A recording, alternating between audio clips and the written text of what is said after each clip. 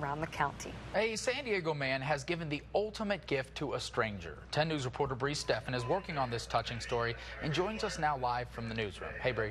Hey, and what a day it's been. I might look a little worse for the wear because just a few hours ago I was jumping out of a plane over San Diego at 13,000 feet. So take a look at what I've been doing today.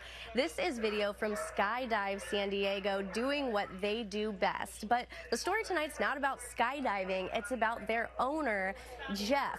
He decided to give a life-saving gift to a complete stranger, a woman living in Colorado who was going to die unless she got some help.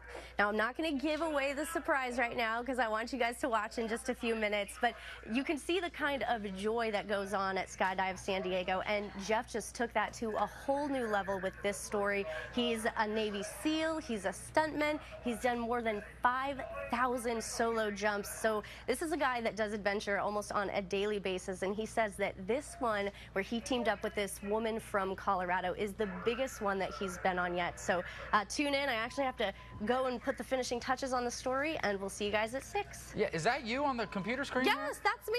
Oh, I told you. Wow. 13,000 feet right here. It was terrifying. You didn't tell us what you've been up to today. This is me starting to enjoy it right here. The first like 5 seconds I was just freaking out, but it was great. Wow. We are extremely proud and jealous. You should be. Skydive San Diego, go try it. It's awesome. Thanks, Bree.